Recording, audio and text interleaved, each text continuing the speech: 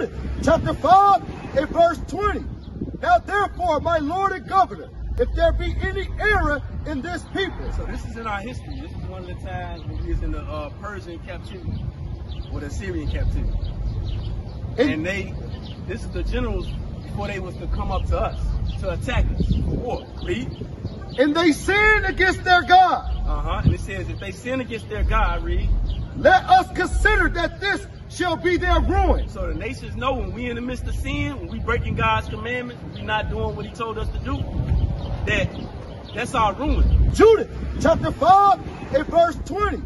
Now therefore, my Lord and Governor, if there be any error in this people. So this is in our history. This is one of the times when we was in the Persian captivity or the Assyrian captivity.